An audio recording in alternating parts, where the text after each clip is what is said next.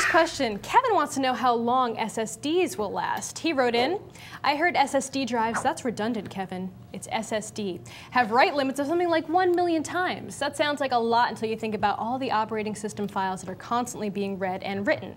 One example I can think of is page file. How long would an SSD drive, Kevin, it's SSD. How long would an SSD last before it starts failing?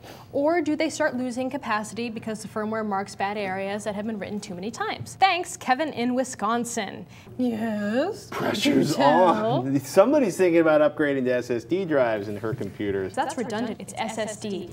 Look, MLC NAND cells can be erased something like 10,000 times before, in the words of an Shimpy, it stops reliably holding charge. The zeros and ones go away. And SLC ups that to something like 100,000 erases. That sounds awful small though, right? Everybody that bought an SSD like me and Roger are stupid and wasted their money. So stupid! Yeah, that 10,000 writes thing is a little deceptive. For example, that million you're throwing around is most likely the write endurance rating for an older SSD. You take that times the capacity divided by the sustained write speed and you get a huge number of seconds, like billions of seconds. That means you should have like 30 years of use out of this. Yeah. So first up, most folks spend a lot more time reading data from a drive rather than writing to it. And second, thanks to wear leveling, you don't write to the same memory cell in the device every time you write. And thanks to wear leveling built into the drive, to oversimplify, it spreads the writes around as much as possible. OEMs told Intel they wanted a drive to be able to handle 20 gigabytes of data written per day for 5 years before it would fail.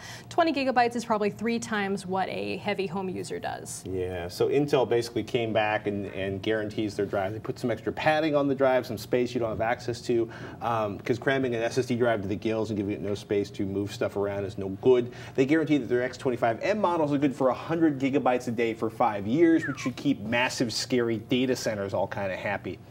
Or any kind of burly server environment, or somebody working with crazy amounts of video editing. It's also possible, we should mention, it's possible over time for flash cells to lose their charge, but that is way, way, way out in the future of your drives. Look, solid-state drive technology, it came from like little crappy thumb drives you could write like 2 terabytes to, and then they were done, they were worn out. It should take something like 5 to 10 to 30 years. I'm hoping So basically, he's going to have a whole new computer system set up by the time it wears out. Like, probably many times over before that becomes an issue. Unless it turns out there's some hidden issue that none of the mathematicians and scientists and engineers and other geniuses that worked on the project. I think you're okay, Kevin.